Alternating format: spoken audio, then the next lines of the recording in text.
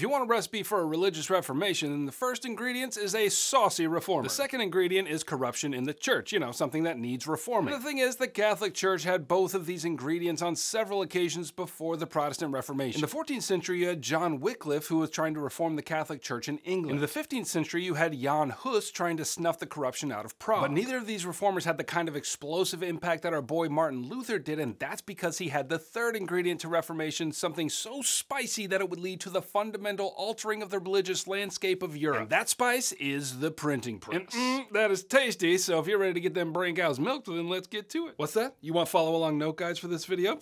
Check the link in the description. Yes, it was the printing press that created the occasion for Martin Luther's reforms to actually take root in much of Europe in a way that no prior church reformer had been able to muster. And one of Luther's main arguments is that the Bible ought to be translated into German, which is to say he believed in the need for vernacular Bibles, vernacular being the language of the people. I can see that you have not yet fallen out of your chair in amazement, so allow me to explain why your mind should be blown by that. For centuries, the Bible was only available in Latin, and Latin was sort of the official ecclesiastical language of the Catholic Church. In fact, if you go to the Vatican today, you can still get money out of an ATM with Latin prompts, if that's the kind of thing you're into. But anyway, the fact that the Bible and the liturgy of the church and all the official documents of the church were written in Latin meant that only a small handful of priests and cardinals and bishops could actually read and interpret those texts for the rest of the people who very much did not speak Latin. And so you can see that if only one group can read and interpret these documents, there's an awful lot of power bound up in that ability. So when Luther comes along and is all like, y'all need to be reading the Bible for yourselves, so crank up the presses and print some in German. It was a powerful threat to the authority of the Catholic Church. And that press for vernacular Bibles spread so that by 1523 there was a French translation of the New Testament and an English version by 1526, all of which were actively suppressed and opposed by the Catholic authorities. But thanks to the printing press, there was no amount of suppression that kept this movement for vernacular Bibles from spreading widely across Europe. Now, not only did religious reformers challenge church authority, in some places they began challenging state authority as well. And for an example of that, let's head to England. So, the Protestant Church of England, otherwise known as the Anglican Church, was established not because the warm fires of reform were burning in the chest of the English, but rather because the diaper baby King Henry VIII couldn't get the Catholic Church to grant him a divorce. So he went ahead and established the Church of England and set himself up as the head of the church and got that divorce. However, the Anglican Church wasn't that much different in practice than the Catholic Church. And so a few decades later, under the reign of Elizabeth I, a group of reformers known as the Puritans rose up to challenge those lingering vestiges of Catholicism that hung around the Church of England. Now, Puritans were of the Calvinist persuasion, and their attempts at reform ultimately led them into conflict with the Stuart monarchs, namely James I and Charles I in the first half of the 17th century. And this conflict would ultimately lead to the English Civil War, on which more in another video, and in this conflict the Puritans would come out victorious. And because the Puritans were Calvinists, it shouldn't surprise you that they got so tangled up in the affairs of the state. After all, in John Calvin's Geneva, church and state were almost inseparable. So in both of these instances, Protestant Christians refused to recognize the subordination of the church to the state. However, another group, namely the Anabaptists, interacted with the state in the exact opposite way. They believed in the absolute separation of church and state. That was fine until their monarch started calling them up for military service. Anabaptists steadfastly refused such calls on account of their religious convictions mandated them to prioritize the spiritual life rather than their secular commitments. But even with their separatist sentiments, you can see it's just another way of saying that the church is in no way subordinate to the state. So I don't think it's too much to say at all that the spiciest ingredient of the Reformation stew was the printing press, and thanks to its power to spread Reformation ideas throughout Europe, both the religious and the political fabric of Europe fundamentally shifted. I know you want more videos on Unit 2, so click right here and may all your dreams come true. Additionally, click here to grab my AP Euro review pack, which is going to help you get an A in your class and a 5 on your exam in May. And if you made it this far, you are the spiciest of all, and I thank you. Heimler out.